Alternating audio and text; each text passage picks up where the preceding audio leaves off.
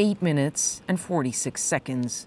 That's how long Officer Derek Chauvin is believed to have kept his knee on George Floyd's neck, leading to Floyd's death and sparking mass protests across the country and the world. But it all started on this street corner, turned into a memorial. I still get angry and upset. You know, I like the memorials and stuff like that, but what happened to George Floyd should have never happened.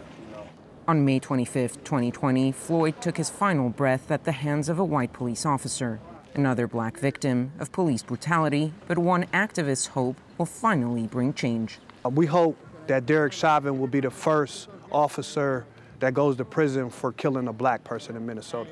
It would be very disappointing if Derek Chauvin doesn't have to go to prison. And I think that we'll continue to stand up and fight for justice. We're going to get out and protest and practice our constitutional rights until things change. The Minneapolis courthouse where Chauvin will stand trial has turned into a fortress surrounded by concrete blocks, fences, and barbed wire. Heavy security that some residents see as a provocation.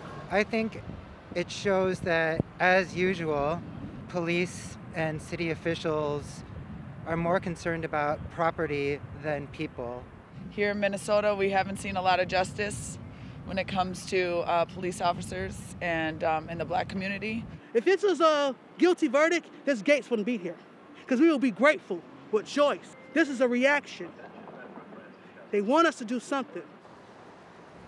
With tensions running high between racial justice activists and the police, authorities are on high alert. 2,000 National Guard troops, as well as about 1,000 other law enforcement members, have been called in to help protect the city throughout this trial.